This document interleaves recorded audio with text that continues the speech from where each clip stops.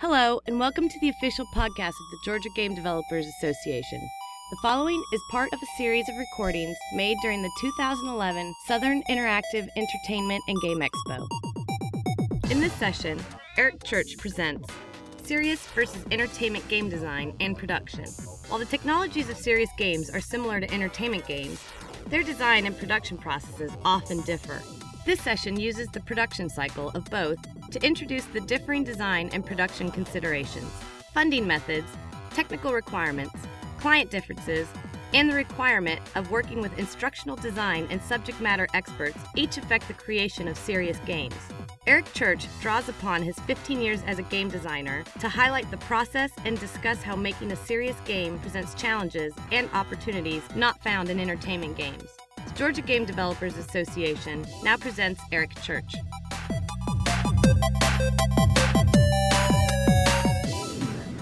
Shall I go ahead and start? Yes. Thank you. Hi. Hello. My name is Eric Church, and I'm a serious games designer for BreakAway Games. And before I get too much into what I want to talk about, I want to tell a little story of something that happened about a year ago too. I was working on this project called Edge P, and the idea was to create an MMO that was going to train soldiers heading to Afghanistan and who had been in field in Afghanistan. They want to train them about the environment, train them about what sort of interactions they're going to have with people. And they had already come up with a lot of what the design was going to be. They had actually already gone out and purchased a massively multiplayer online engine, and we were brought in to build it. And very early on, I'm looking through the design, and there's a call for this to be first person. And there's a lot of assumptions that go with what's a first-person shooter versus a third-person shooter, and how the players interact with that game, how they relate to the characters. And we felt that being a third-person game was much more important for the kinds of interactions they were interested in. They wanted interactions that had to do with, how do I relate to the environment? How do I relate to these other people? And to do that appropriately, a first-person shooter, which is really sort of the equivalent of looking down a cardboard tube, it wasn't appropriate. So I prepared this whole speech and put together a bunch of PowerPoint slides to explain to them why they really wanted a third-person point of view and not a first-person point of view. And I went through this whole thing, big phone conference with the client, and as we're getting on, I showed something very similar to this. This is actually where we ended up, but a mock-up of it in third person. And one of them said, yeah, that's what we wanted. We wanted first person. We didn't want it jumping around from person to person. We just wanted it attached to one character. And what I realized is they were thinking of it in these sort of literary terms of first person. I'm relating to one person, not in terms of what games are. And the important thing that I really, I kind of had already known this, but it was really a really useful lesson to me, which is you really kind of need to understand who your audience is and who it is you're talking to. So before I go on any further and talk about what I'm planning on talking about here, which is this process of how the processes between entertainment games and serious games are different in especially the early development, getting a deal and pre-production, I want to know who my audience is. So how many people in here are connected to serious games already working in serious games? And how many people in here are connected to entertainment games and working in that field? And so that helps me a little bit. How many people are actually not developers but looking to deal with serious games as purchasers, as publishers, whatever, however you want to see that relationship? Okay, great. So that helps me a little bit. It's kind of a big mix, so we'll see how this works for everybody. But what I really want to do is talk about who I am, sort of some of my background, because I think it kind of illustrates what I think you're going to see more and more of with the serious games world and where people are coming from, where the talent's coming from, and where the companies are coming from. Then I want to talk a lot about the process of getting a deal, at least the most common ways of getting a deal, and make some comparisons between entertainment games and serious games. And then I want to talk some about the pre-production process, because I think that's where a lot of the biggest differences exist, and where a lot of, everybody knows that's where both entertainment games and serious games tend to go wrong, is in pre-production. So, and I may get to a little bit about what happens after you produce the game and what you have to do to ship and install it and everything, but we'll see about that. And I just want to let everyone know, I don't know, I've tried this speech out, I'm not sure how long it is, so I think I've got time in here, but basically interrupt me at any time if you've got questions, if you've got comments. I'd really like this to be much more a dialogue, because we've got a lot of people in the audience who are at least as experienced as I am, if not more so, who have other interesting experiences. And I really want to get as much of this about everybody talking to everybody, as opposed to just me standing up here running my mouth. So one of the things I want to say is that everybody's experience, and especially in serious games, could be a lot different from what I'm talking about here. Is that one of the things I really like about serious games is I'm constantly getting new and interesting challenges. It's constantly different. The business models are changing constantly. The production process is different. All the clients are different. Every single game I've made so far, every simulation I've worked on has been significantly different. And what any of you may experience or may have experienced in the past could be significantly different from what I'm talking about. So that's my little preamble. And now to talk about who I am. I came from the entertainment world. I worked on a lot of military shooters. I started out at a company that was strangely started by a couple people from the Army Research Lab. So there's been this sort of continuum of entertainment and serious throughout my entire career. But I spent a lot of time working on these military first and third person shooters. A lot of them people probably have heard of. In the Medal of Honor series, I worked on the first three, and then I also worked on the first console Call of Duty. And that was a process that let me do a lot of learning about how you take a world, how you take an existing world and an existing set of knowledge and make it entertaining and make it exciting to people. But it also shows a lot of what's different about serious games and entertainment games, because in the entertainment games, we used the world of World War II in particular as a veneer. We weren't too worried about accuracy. We weren't too worried about how it, what it was, the specifics. And in a lot of cases, we accidentally or on purpose, we were miseducating people. There's times at one point we got a letter from somebody from a teacher who sent us this copy of a report that was submitted by one of their kids that was the story of Jimmy Patterson, who was our main character in the first couple games, and how he won a Medal of Honor. And it was entirely made up. But this kid had taken this and taken it as reality. Now, on the one hand, it shows a lot of the power of what you can do with these games. This kid knew these stories inside and out. He knew a lot about World War II because of these games. But it also meant that, like this way that we were playing fast and loose with the truth was part of what let us do that. And the company I work at is BreakAway. Started out in a similar sort of vein. BreakAway started out as an entertainment game. They came out of the ashes in the Maryland area of Microprose. And if anybody's been playing PC games for a long time, there's a whole history of the early PC games, some of the great early PC games, and some of the very the simulation games, the chopper games and the tank games from the PCs in the 90s were put out by Microprose. And we've got a lot of the people who came from that background are now working with us and elsewhere in the valley north of Baltimore. But over time, right after they started, they had some contacts with the military, and they were doing some games, like helping out, putting together war games. They put together a system called entropy-based warfare that was used to run war games. And now when I say war games, I don't mean war games necessarily how a lot of us think of them. Certainly, it was a learning process for me because I grew up playing war games. I worked at a place called War Games West, and that was a place that sold board games, Squad Leader, War in the Pacific, these giant epic board games with little cardboard chips, but those were war games. Now, when you talk about a war game in some other situations, a war game is necessary. It's a moderated process. You get a bunch of people in and they play a game, but it's all a verbal process, and then the actual systems of the game are hidden away, or even just some guy making an arbitrary decision. And we came up with, BreakAway developed a system called entropy-based warfare that helped to run those, that created some of the entropy that occurs in large-scale warfare. Over time, BreakAway did that and continued doing entertainment games, doing games that were expansions for existing real-time strategy games, city-building games.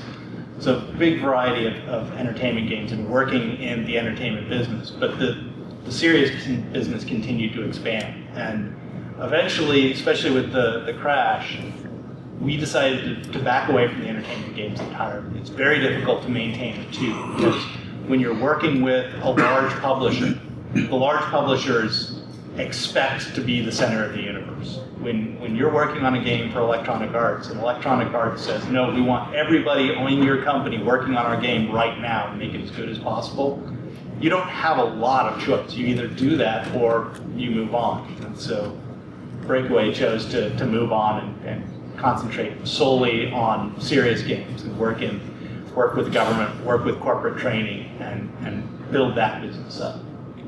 So what's the difference? What's the difference between these two processes of getting a deal in the entertainment world and a deal in the serious world? In the entertainment world, there's sort of this official standard method of getting a deal. Is you put together a sell sheet, and if you're good, you put together a demo or else a video. You have some sample of what the game's going to look like. You have a design overview. You have some of the technical approach. You have a company prospectus that describes how your company's background is, who your team members are. You have the technical design, and you have some analysis of what your competition is. You put all this together, and you go out and you start shopping it around to different publishers. What you're trying to do is get this deal that is going to be an advance against royalties for the game you're going to produce. So in theory, these people are giving you the money that you're going to go then make for them. And it's a little bit broken in that sense. But the good thing is that you put these materials together, and then you can shop them around until somebody is interested in the product. And you get feedback every time you do it, so you're constantly improving on this one product. And eventually you will, hopefully, get a publishing deal. And that's very different from what I experienced once I started doing serious games. Serious games come out, usually there's a request that comes to you.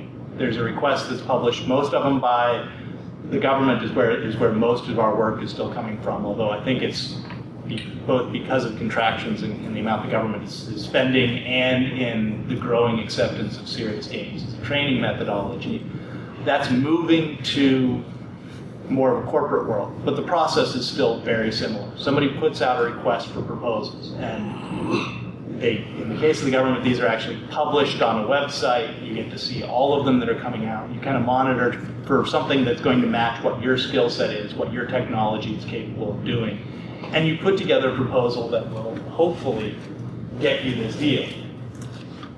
And just so you can start getting used to some of the alphabet soup, if you're not familiar with this world already, this is some of what you're seeing. You'll see requests for information, an RFI.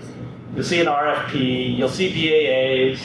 You'll see SIBRs and STTRs, which are a specific strange little world of their own. And in general, you just have to start to learn to unfold all of these different letters, all these different acronyms, because it just keeps going. You're always going to be able to more and more of these going.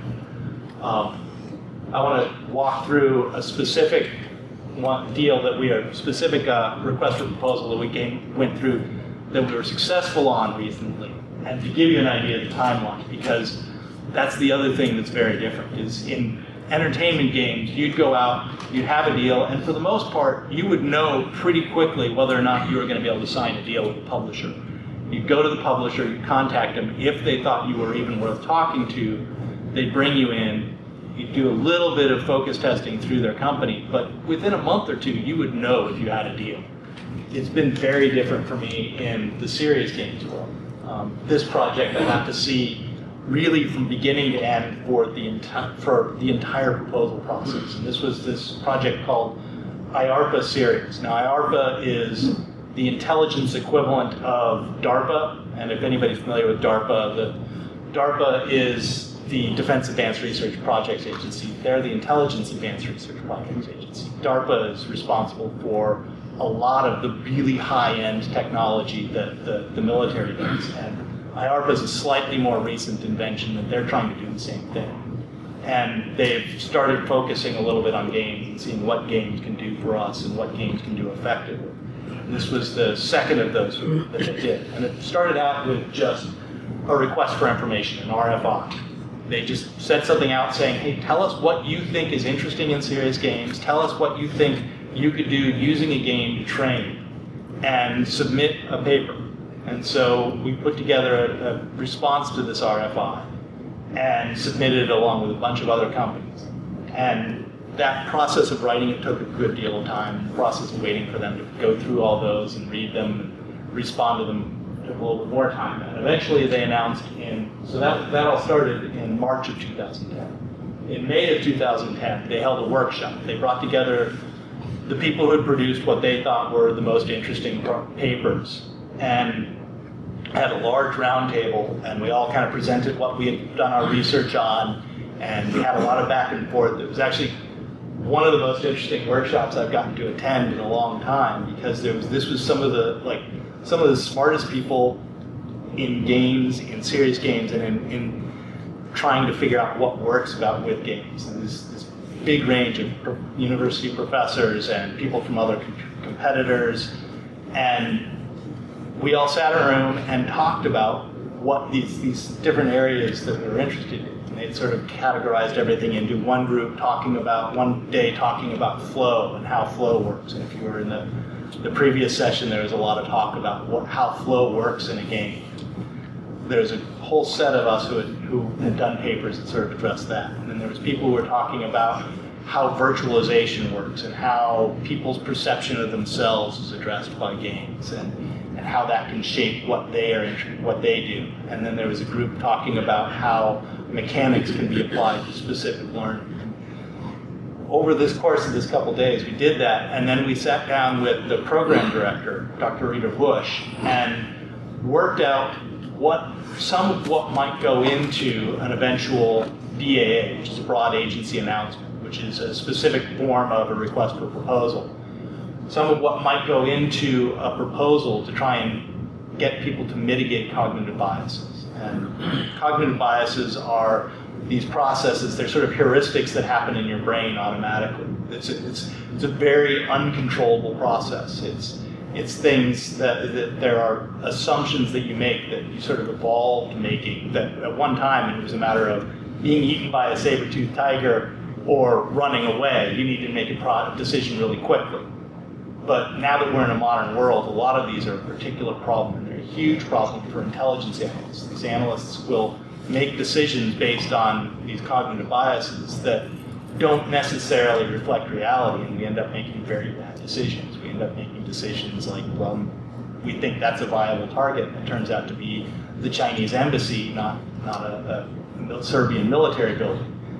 And that's the problem that they were trying to solve in this case. And we worked out with Rita Bush what some of the experimental variables you would want to look at trying to solve that, what sort of games could be used for that. And she went away and she said, okay, well, I'll be back, we'll make a broad agency announcement in a few months, and that will then, hopefully all of you people will get together and put together some proposals for us.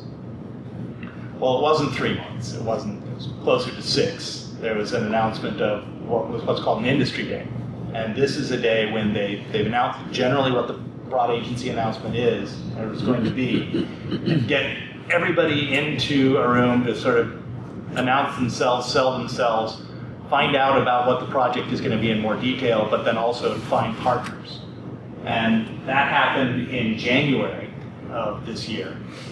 The full BAA actually came out in March. So once again, full year between when we first submitted this request for information and when we actually started seeing anything that was going to be work out of it. In this long timeline leading up to the project launch, you're not guaranteed of any work at this point, and you're not being compensated. Is that correct? There's absolutely no money coming to the company, and you're doing this all out of your own pocket. And there's not even a promise of, at the point of the first request for information, there's not even a guarantee that it's going to result in a broad agency announcement or a request for proposal.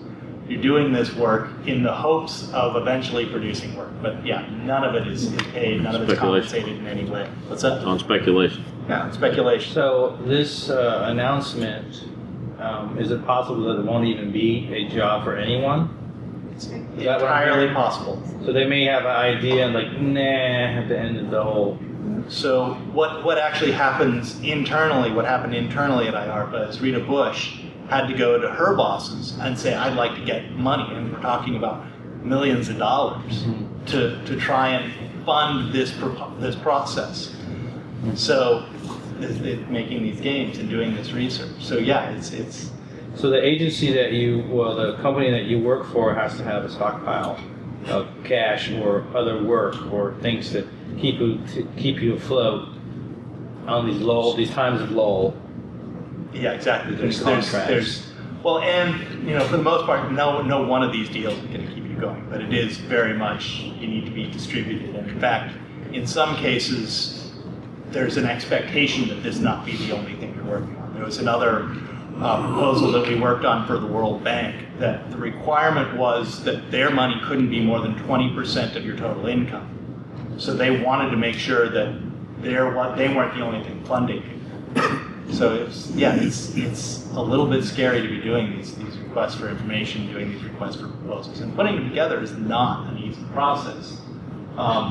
Eventually, the full proposal went in May, and in August they announced the phase 1 winners, and we actually we ended up teaming up and creating 3 different teams within our company. We had to do this very strange process where, because we're basically competing with ourselves but have found other partners, we had to keep people, but nobody within the company could talk to anybody else inside the company about what you were doing.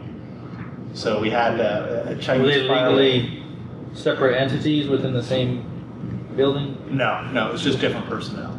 Oh. So, and some of our accountants still knew what each of the proposals were, but the people who were interacting between the teams, they had to be isolated from each other, at least as far as what their workload goes. I mean, we're working with each other on other projects, we're working with each other on other proposals, but for this proposal, I couldn't go to my colleagues and say, hey, I've got this idea, let's bounce this around a little bit. So that was a little bit strange as well.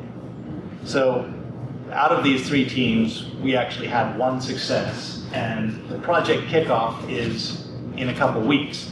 So here you are from early March of last year to October of this year before you saw any sort of money coming in, and that's a little rough for a business. And to give you an idea of how extensive these proposals are, this is part of the table of contents from the announcement. There's probably 50 pages in total, including some of it's very much boilerplate, where it's you've got to put together the things to control foreign nationals or making sure that you're not hiring illegal aliens. But a lot of it is actual content that you or other people on your proposal team have to put together.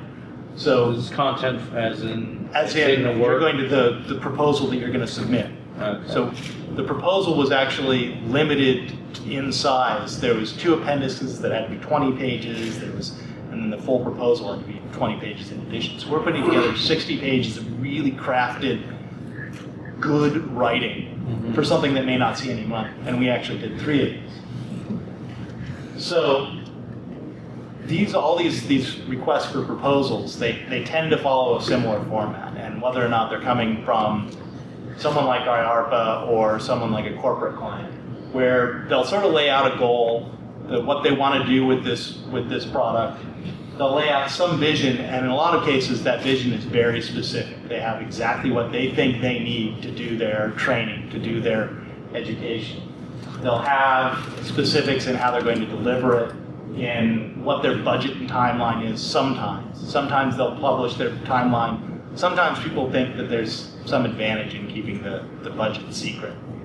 And then there's usually going to be a series of project phases. And what the project phases are is there will be a series of sort of go, no-go decision points in the project where you will get to the end of phase one, there will be a hard evaluation, and there's no guarantee that you get work after that phase.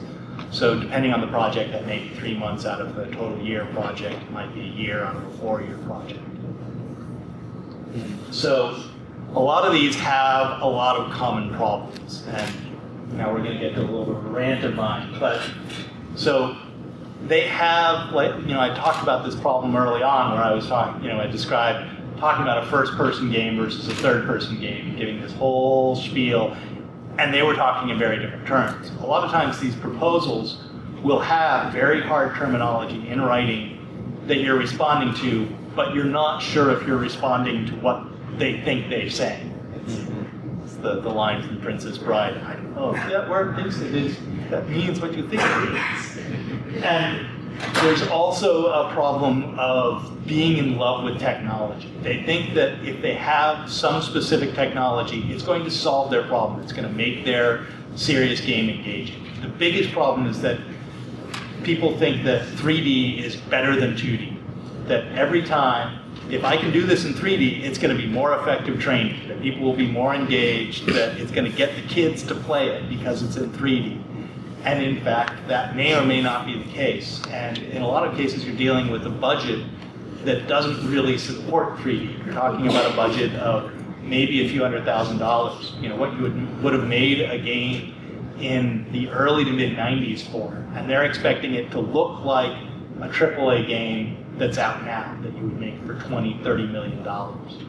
And so there's this process of trying to tell them what you're going to do with their work, how you're responding to this proposal, but you have to do it in a way that tells them they may not be right, but gently.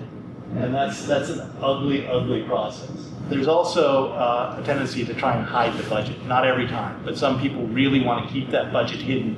They're hoping to get people to start bidding competitively and underbidding each other by not telling you how much they have to spend. But all they're really doing is depriving you of information about what it is, what their expectations are, how much they're looking to spend. So in other words, if you saw it to be a $10 million job and you bid it accordingly, they have a $200,000 budget, you may be wasting your time. So it's always best for you to have kind of an understanding of what they're looking for as budget and their budget restraints. Yes, exactly. So, how often is the occurrence in this space, I worked in it for a very little period of time, of companies to say, we can do this for $5 million, oops, we're going to need another $2 million to do it, but you've already spent $5 million, so you should probably give it to us. How often is it for companies to deliberately unpropose and then run over the budget? I think I saw a lot more of that in entertainment.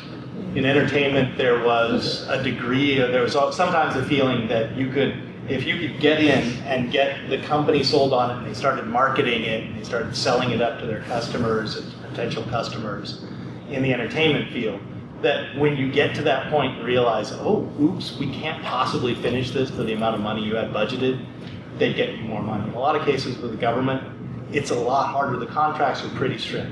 There are, we hear on the news about all these people getting lots and lots of extra money out of the government. I haven't found it happen once. Is there that you have contractual obligations, you're either going to meet those or you're going to fail and they're going to stop paying.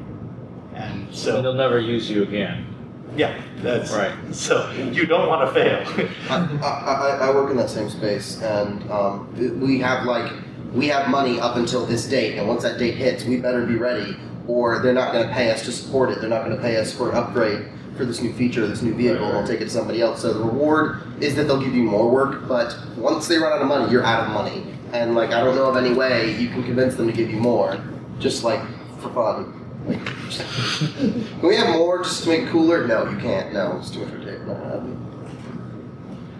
Here, when you mentioned the comparison with AAA games, I've seen, and I wonder if you've seen two opposite poles there, pulling in two different directions. One is there are clients for serious games who feel like AAA game mechanics or aesthetics are negative because they will detract or distract from the learning agenda or the serious agenda. They're frosting on a cake that doesn't need frosting. And the other is they're so in love with the AAA aesthetics and mechanics, but they don't have the technology base in the company and the organization to support that. They don't have a pipeline. Well, yeah, that's actually one of the huge problems you run into. Is people want 3D, they want this very advanced looking game, and oh, by the way, we're doing it on business desktops from about 4 years ago. Yeah. So there's no way you're going to be able to meet their expectations on their machine. So you're either delivering something that makes them sad every single time there's a product review, or you're delivering them something that there's never going to work for them in the end. And I don't know what the answer is. I mean, the other thing you were talking about, that people thinking that it's just icing on the cake, that it's not necessary. I've never run into that. That's not been my experience. I mean, There's in a review of research I did a few months ago, that came up quite a bit. And training managers, for example, feel that to the extent the game is engaging as an entertainment, it is undermining the serious purpose of the game, both in the mind of the player or employee and the organization that manages it. Yeah, now that I can see. I thought you were just talking about in terms of, well, this looks too good. No. Now, there is sometimes where you're kind of trying to manage that process of, if you give them stuff that, especially if it's temporary art early on, the people you're dealing with don't understand the process of making games as well. So they'll look at stuff early on, and you want it to be very rough. If anybody's seen in Expression, I'll get you in a second.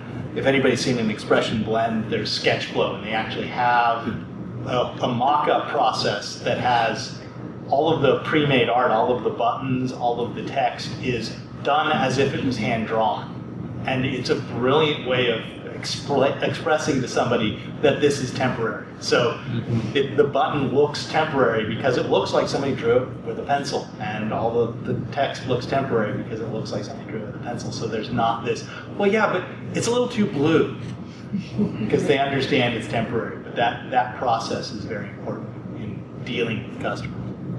About that specifically, in connection to his question, it seems like if the value of the thing in the case of like this a training simulation is to teach a task, then maybe the aesthetic or the aesthetic in SketchFlow, I mean, it serves a particular purpose. I mean, in SketchFlow, you know it's temporary. That's the intent of it. It defocuses the emphasis on perhaps certain aspects and refocuses the emphasis on other aspects. We think of AAA content. What is our value add? What is our focus that we're focusing on? We're focusing on the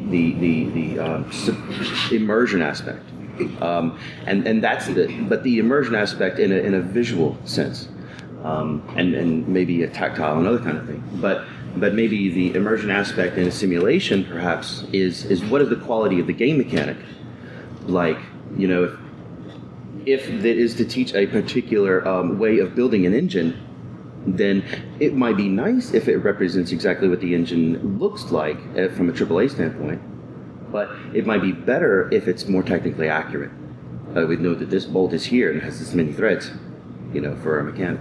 So, and when I've either, you know, used or done something with simulation, I am more thrilled. I could care less whether it's like blocks of color from like 1990 and it's just all, you know, bland. But if it's technically accurate, that gets me excited. And so maybe it's what is the value add? We cite the AAA versus other things. But have you found, the question then is, have you found over this course of time that certain elements can be defocused and other elements can be focused on and have some, there's always trade-offs, right? In a matter of investment. What's received. Yeah, and I've got a whole other associated rant about the power of abstraction, and that's one of the things that games do really well, is they abstract ideas, is they can present a very complex idea as a simplified form. and that applies to the visuals as well, and to any audio and any interactions. There's a lot of value in doing something that is simpler, that's a lot flashier, a lot less flashy. But communicating that to a client who really wants it to look like the game on their son's Xbox is very difficult. And I know there's people in the room who've gone through the same process, and I don't know if anybody else has ideas, like how do you go through? Run. No, I did have a two-part question. The second one is concerning what you're saying there. The first part is, since you're in this space that routinely deals with government type of contracts or whatever you want to call it, what's your fail-pass ratio? Is it 1 out of 3, 1 out of 5, 1 out of 6? I'm just on the top of your head. I mean, just to get a ballpark for understanding a company who does this all the time, how much work it takes to actually fulfill a contract from a business aspect. You mean win a contract or fulfill it? Win it or yeah, you're talking about winning. Yeah, well, let's start with winning. I'm just trying to get just a ballpark understanding of, It's probably about maybe 1 in 10. 1 in 10. So you put that much work on each of these, and you'll get 1 out of 10. Okay. The amount of work that goes into the contract, you vary it by how much. And as a designer, this is an exhausting process, but it's also fun. Because I mean, so I'm spending my company's money. I'm getting paid. Yeah, so but your company's earning their money back from that 1 out of 10. Right. So all that time you've lost, they need to make up for that in order to pay. Well, that's the government rate. The company's also bidding on non-government things. Those things can have a different rate. Okay. And that's been better. And the government rate's gonna go down. Yeah. Because there will be less. Main targets of your company. Okay. I think the other thing we've learned is we've got a couple of SDIR and SDRs that it's a big surprise to me because we're a studio that's done some stuff and then we did one DARPA grant. And the big surprise to me was the amount of work after we got it to comply with military and government regulations with respect to having our camera system audited, setting policies and procedures and forms. The BreakAway does a ton of this work and they have a lot of people that are very, experienced in this and are just outside of Washington and you guys have got the whole business on that. I think that's the one caution I would have for everyone else in this. This is not for the faint of heart. No. Right. You have to have a lot of processes in place. But it's very hard to get it.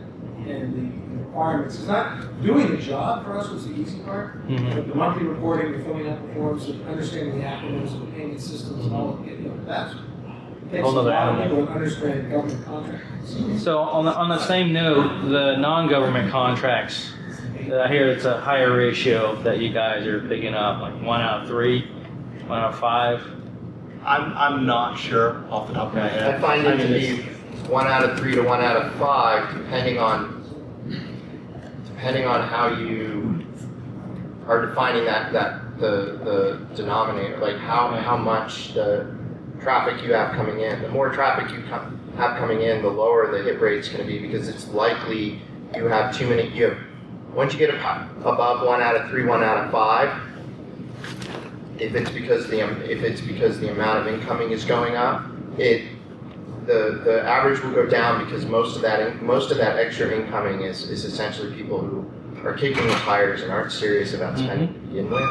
So the biggest problem, and this is something BreakAway is good at, I'm sure Dave is good at, is you have basically about one conversation to decide whether this person's worth any further investment. Right, yeah, you have to run your cutoff. That takes a skill to get used to. Right.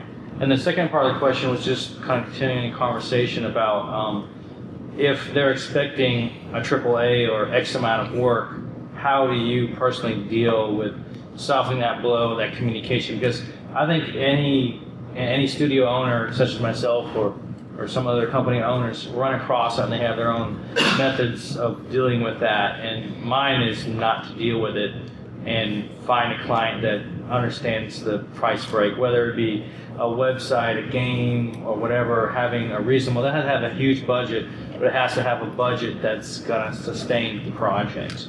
But that's just me. So there might be a schmoozing way that with a gene that I don't have. Some of this really comes down to something that it's not so much a business side problem as a problem for the production team. Is as a designer, the trick is to describe, like, I still have to I'm putting together a design document, and I want that document to explain to them exactly what they're getting. So the level of precision that I have to put into a design document and even into a proposal is higher, because you need that, you can't make any assumptions about what their knowledge level is. And the other place where this becomes really important is concept art. Concept art will get you a deal in the entertainment world. If you have good enough concept art, when I was at Spark, we had one artist who was amazing at putting together these beautiful paintings that described what somebody was going to experience, and they captured it really well. Beautiful full color things that really, like, you looked at it and you knew what was going to be happening. I told the whole story. And you almost, you need to be very careful about what you're showing somebody who's not familiar with games, who's not familiar with this process. To get back on track a little bit so I can get to a little bit more of the pre-production stuff.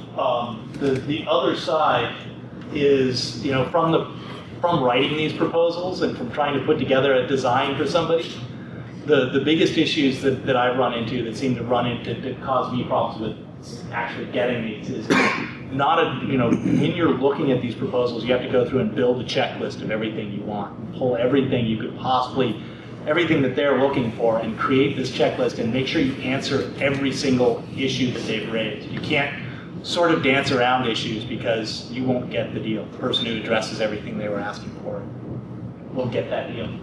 And then the weirdest one for me, just coming from entertainment to serious, is giving them references, giving them actual academic references, and doing all the proper formatting. It's going back to college and remembering how to write an appropriate report. And also this process of building up a whole collection of references that you can use to sort of say, this is why you want this game, this is why you want this approach, that have academic backing. Some other minor things that show up is partnering. I discussed the IARPA BAA. We're working with a bunch of different partners, and having an appropriate partner, having a partner who can fill in the gaps that you're lacking, especially for some games, some products expect you to provide the subject matter expertise. So finding people who can provide that subject matter expertise becomes really important. So I think we're running a little slow. I was going to do an exercise where I had some of you try and put together an idea for a game, but basically something is, at least as a thought exercise, think about what you would do if somebody was requesting something as dry and dull as a game to teach restaurant inspectors how to inspect restaurants. And the challenge that inevitably show up with something like this is that it's not going to be a big budget. If you're talking about something for states, you're talking about a very small amount of money, so you need to figure out the most efficient and interesting way you can present a problem of how do I train somebody to recognize what's a food violation and what's not a violation? How do you present as much of that content as possible? So, who's that? So, assume you've gone through this whole ugly process of getting this deal. You've gotten an entertainment deal. At this point, entertainment deals are structured very differently than the serious games and the corporate deals I've dealt with. There's a tendency to do a sort of a two-stage process that ends up being much more useful. That you have an initial contract to sort of put together the game design document and the technical design and put together concept art and create enough that you could create a contract, and then that becomes a much more concrete statement of work. In serious games, most of that is done in that initial contract. That's going to change. I can hope so. I hope so. It's going to change. It's got to, because it's in some of the previous sessions we've talked about this that one of the things that's most important that serious games can most learn from entertainment games is this process of killing your babies, of figuring out what works and what doesn't, and abandoning it. And you have this strange process right now where all of these features, like specific features, specific gameplays, is described in the initial contract.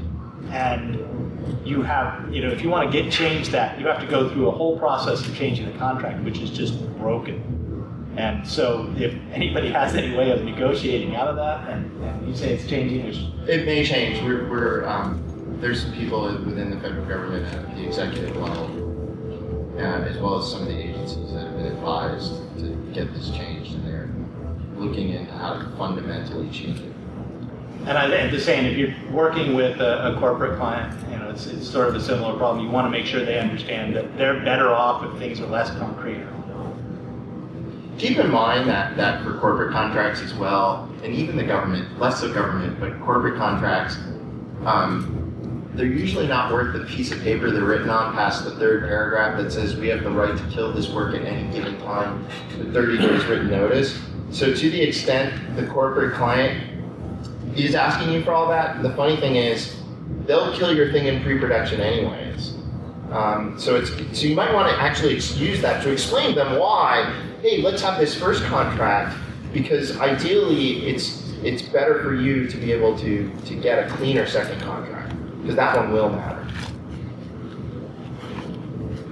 Sort of complementing what Ben said, it's also, I think, for those who are getting into corporate work, very difficult to manage a client to their previously made commitment. If they change personnel in the project on their side, or if they change other factors, writing a change control that increases their costs or lengthens your schedule it's much harder than you might think it is, because you've got a contract that you thought laid everything out. Usually when that happens, my experience is the project just dies. Once somebody is brought in to change at that moment, that's a huge probability that the project's going to die. Positive conversation going on. Yeah, well.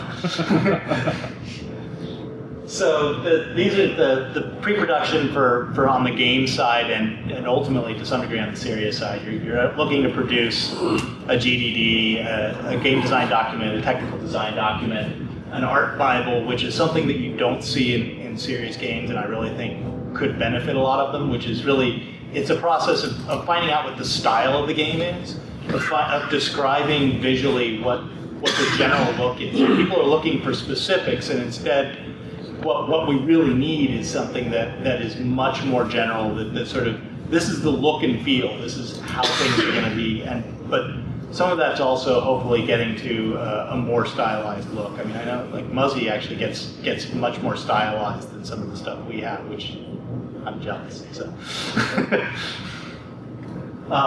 so the differences in serious stuff is that when you're doing a GDD for a serious game, you also have to start taking into account learning objectives, which I'll talk about in a little bit, and some of these sort of standards and methods of communicating with other systems. And this is mostly a technical problem, but there's definitely design considerations and some kind of what I consider sort of, in some cases, fun design problems, but they're design problems of doing a serious game that don't come in. And most of those have to do with learning management systems, and in the case of government contracts, integrating with HLA, which I'll talk about in a bit. That was just the last page of this one. I was just suggest one thing we've added, you probably do in your game design document. But we spend the first 2 weeks in the kickoff with a client doing business requirements. It's probably the kind of thing you said, their definition of first person versus your definition of third person. But that whole, what's the use model? Where's this going to get deployed? What systems does it have to talk to? What are your expectations for it? All that sort of stuff. So, strangely enough, that's what we do in our, starting with the kickoff. Before, I just wanted to make a quick note about, like, this is one of those terminology things that's gotten me into more trouble than just about anything else, which is the term storyboards, which if you come from an instructional design background, a storyboard is that. It's an exact description of what is going to be happening on every single screen, including all the text. And if you're coming from a games background, that's a storyboard. It's generally what's happening. There's a lot of filler where, yeah, text will go here later. You should probably think about this. This is the kind of interactions that are going to be going on. And it's really illustrative of a much bigger difference, which is when you're doing a game and you're planning for interactions, you're planning for interactions. You're planning for something that's going to be very dynamic. And if you're talking to people from a learning background, they tend to think in this sort of static way of, okay, here's the frame, and every content of every page is going to be changing a little bit. And so it's mostly when you're communicating with people with an instructional design background, you want to think about that and plan for that, because those people could easily be involved in your project. In a lot of ways, they should be involved in your project. So the start of the whole process is a kickoff meeting. And this kickoff meeting is a meeting between you and the client, and it's an opportunity to really dig into what it is, how you're going to be doing this. It's the communication process, who you're going to be talking to, who gets approval, but then it also is like starting this process, laying down what things mean to each side, and starting to establish what the learning objectives of this game are. It's really the first big chance to dig into the meat of the project. And one of the things that needs to be communicated to people who are not familiar with games is what it means to change stuff. As a designer, I mean, designers are, to some degree, we're notorious for coming up with random new cool things to do or wanting to change things. But that's, in the case of dealing with clients, they may want to change stuff, and it's very dangerous. Now, the other side of this is getting them invested and getting them recruited. And there's a quote from Jesse Schell that I really like to go to at these points, and I actually think is completely valid, which is that everybody working on a game is a game designer. And that includes the people on the client side. Everybody is making meaningful decisions about what the game is, and that means that they are designers. And speaking as a designer, I tend to get, we all tend to get a little bit defensive of our territory because we have this sort of undefined role of we're designing games. And as much as game designers need to get over that on an entertainment game because everybody's got good ideas, it's even more important because in the case of serious games, because you're trying to get these people invested in the process and get them to understand what they're doing. And that means you have to make them passionate about the process of design. So that's always my little spiel. It seems to help. It's not perfect. So kind of over that. Now, talking about consultants and working with consultants. When I first started in games, and when I've been working on games, a lot of these military shooters, that was my idea of a consultant. You may recognize that man. That's Dale Dye. If you've seen any Steven Spielberg movies recently, he's had some bit part. And he's also Steven Spielberg's big military consultant. And he's really good at his job of making people feel like they know about military stuff. And he's amazing at that. And he will actually, we would go through as designers and artists working on Medal of Honor games, we went through boot camp. And it was a one-day boot camp. But he would pretend to yell at some people, and he would pretend to make people do push-ups, and it kind of got that experience. And when I came into serious games, I thought that's what you did when you were working as a subject matter expert. You really need, you talk to these people, and they gave you a feel, and you started capturing it, and you were done. And you were done working with it. Now, in serious games, it's a very different process.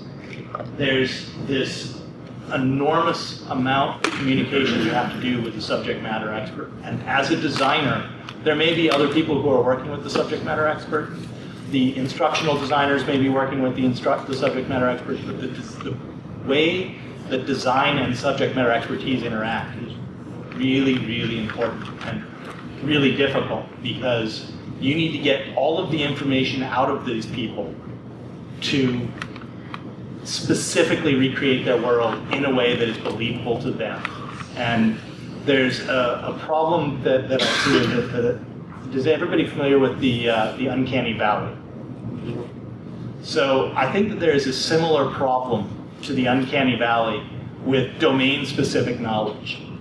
Is the uncanny valley, people, what a real person looks like, and as you get close to a real person, but not quite there, they start looking really hideous. It's really creepy. Everybody remembers the Tom Hanks movie, except now I can't remember, Polar Express, where they had nearly perfect people, but they were sort of static and expressionless, and they were terrifying.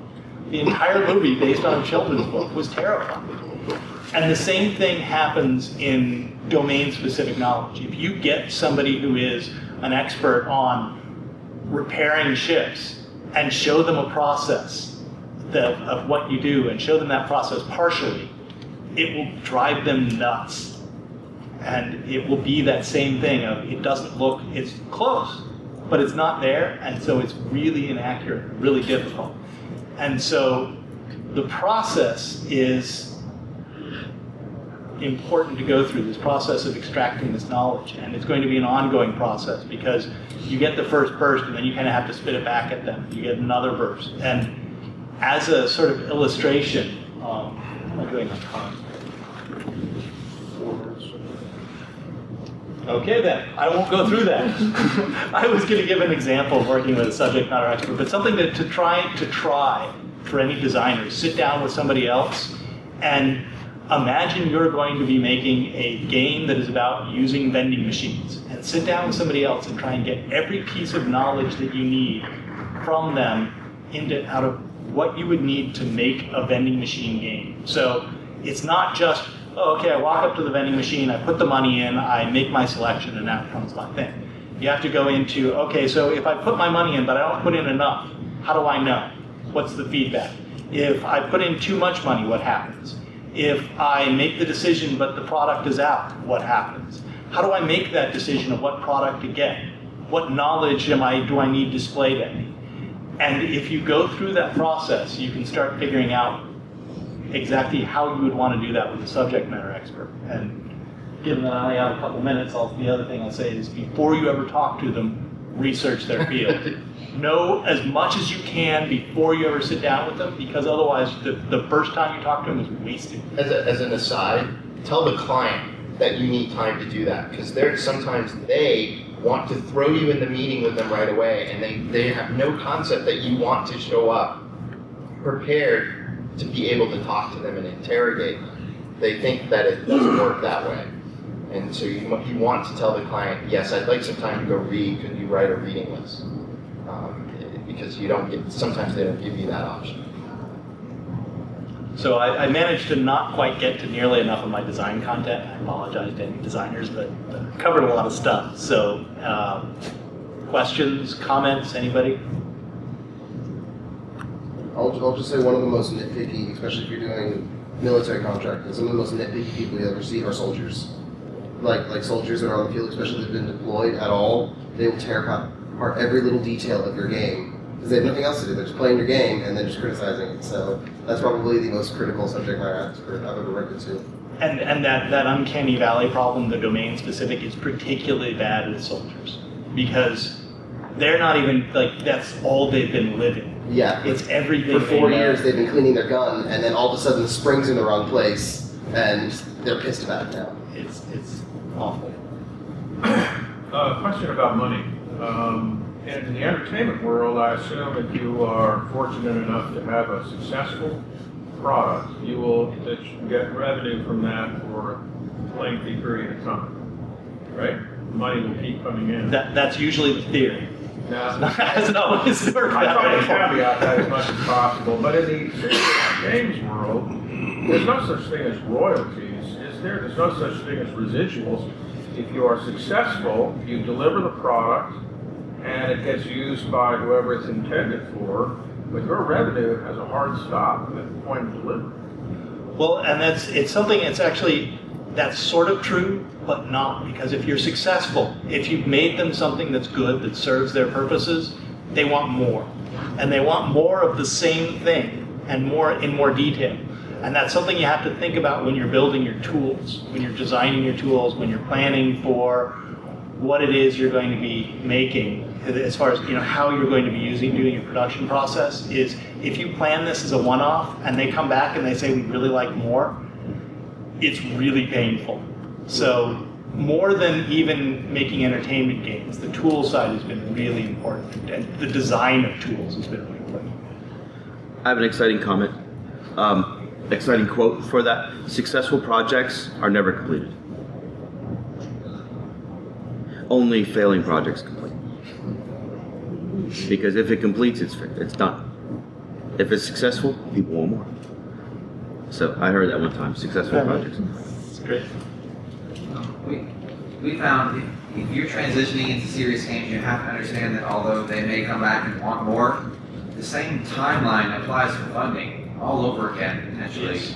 Just because they want more, they don't have funding. You have to go to different agencies. Now it's a real project. Oh, well, that's got to be funded by a completely different organization.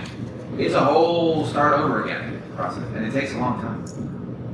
I think also there are a lot of potential for different business models than work for hire to come in, because they're going to take radically different organizations at the development level, as well as different approaches to the way the targeting works. But I would argue that the most successful serious games vertical in the world is exergaming, and that is entirely royalty based for some of those developers, and it's entirely consumer based, and it's, I wouldn't mind having a dollar per copy of EA Sports Act.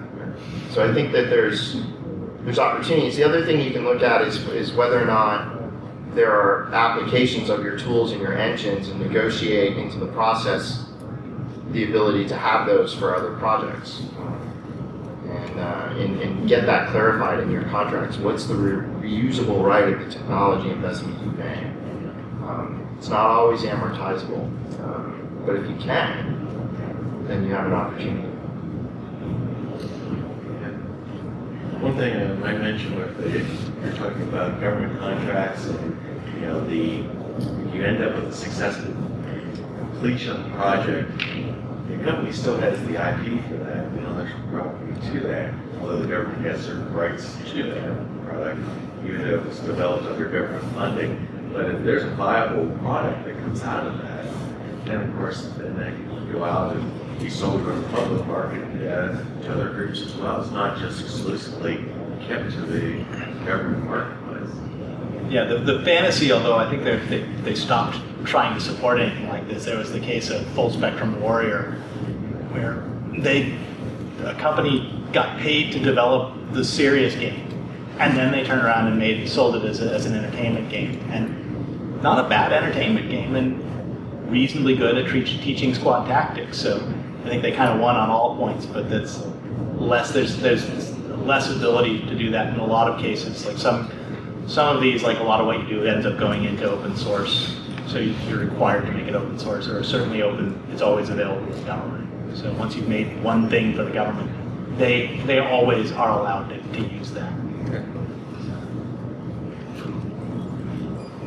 Well, earlier you mentioned, I've always grown up knowing that it's hard to get the actual contract, because my dad's a contractor, and so I've grown up knowing that. But then I was curious, once the contract is attained, what is the success rate, producing a good product? The grant I've been working on with the university I attend, we produced the product to fit the somewhat vague terms of the contract, but it wasn't what some of us would consider, but it wasn't as successful a product as we would have liked to have produced, because of some difficulty with SMEs, because for some reason they couldn't give us any of the soldiers that we needed to talk to for an entire year. And so I was curious, what is your experience with, the success rate of a product once you have that contract? Well, I mean, using your quote about what success is, if success is continued work, it's probably about 50-50. If success is getting it done, I mean, you always get it done, but is it good? Because in a lot of cases you do. You have problems dealing with getting contact with the subject matter experts, or the biggest problem I've actually seen is getting feedback back from them. So you get contact with them and you give them a bunch of stuff, and you pull a bunch of information out of them, and then you get back to them and you say, here we go, here's this, what do you think? And they go, and because it's a giant pile of paper, usually they won't look at it. It's getting that process. So this is something we put together recently for a client, where we were doing dialogue trees, and they're these hugely complicated dialogue trees because it's a soft sales trainer. And this is what I had to do to get feedback out of them. Because if I gave them just dialogue, if I gave them a Visio file, they couldn't look at it, they couldn't, that understanding what it was really difficult. But if we printed it all out, taped it up on a wall, and started taking notes on it with them, that got the feedback. But whatever it is you need to do to get that feedback, or to get the contact, and if you can't get the original contact, that's the nightmare. So, since you mentioned Visio, I've switched over to personal brain mind mapping tool to do what I used to do with Visio, because it allows you not only to make much more complex charting and relationships between pieces, but you can also go online and edit with your client from at a remote distance. So it's a really powerful program for the same type of purpose. But not if they can't see. I mean, that's the thing about this was put it so it's a very visual process using any mind mapping, using Visio, and we were dealing with experts in sales, and they're not visual people. So we had to make the visualness of it as explicit as possible, and that was the advantage of doing this. Or they're whatever. Not screen people either. We've done the same technique with clients. Say, why don't you print it out and put it up on a wall and look at it, and we've gotten better feedback. The other question though, if you're using Visio, I'm assuming that you're also embedding data in those, so that file is going to go directly into. We're actually using a different tool to But that does that. So it's similar. There's not a direct import. That's the plan right now. But that's my hope. But it was as much. I find, at least as a designer, having a visual representation of what I'm trying to do is really important. But for me, on a screen, it worked. Right. Yeah. But for the client, Isn't this akin to the entire exercise of the serious games that we're talking about? This is a serious exercise, okay? This design process, interaction and communication, and the achievement of an achievable task, which is to complete that document. Okay, we have many tools that are available to us, and most of them fail fabulously. And so I think in this image we see that, okay, this works. Why does it work? Well, because it can represent more what we're envisioning. So imagine if this wasn't pieces of paper on a wall, perhaps this is a simulation environment where that's a virtual wall in a virtual environment, but you can get the same visceral feel in that virtual environment in VRML, 3D perhaps, or something like that, where he and the client remotely, perhaps, and there may be projects that already do this, but remotely perhaps, could interact on that wall together and not be co-located. And that itself would be a training for the achievement of what kind of process completing a dialogue. And that could be, a simulation or a serious game to do what? To teach the task of completing an interaction dialogue on a virtual wall in a virtual environment. So I mean, all roads lead to Rome, right?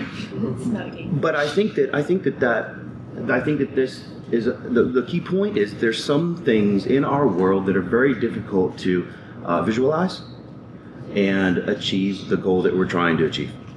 But we have a lot of tools which fail us, Visio and Microsoft Office, so other kinds of things.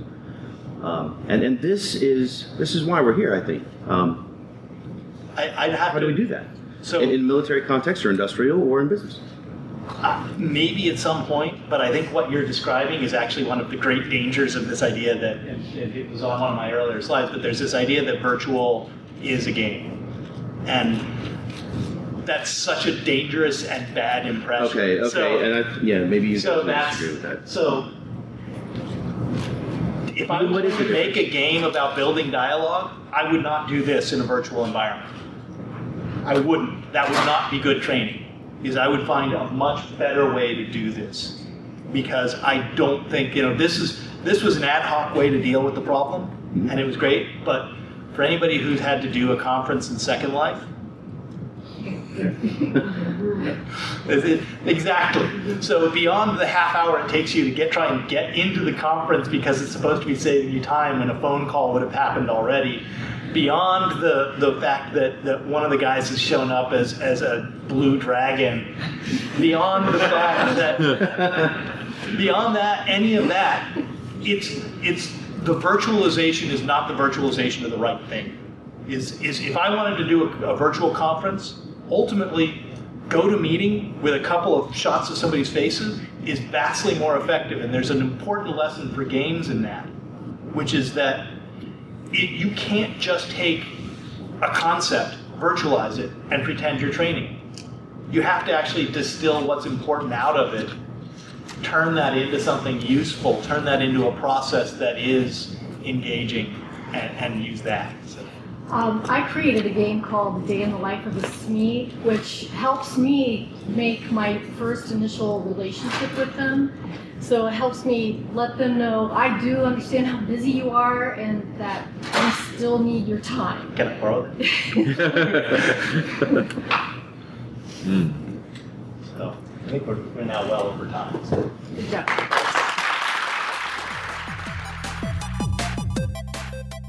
We hope you found this recorded session informative. If you're an established or aspiring game developer in the state of Georgia, we invite you to become a member of the GGDA in order to participate in our monthly networking and educational programs and to experience Siege firsthand.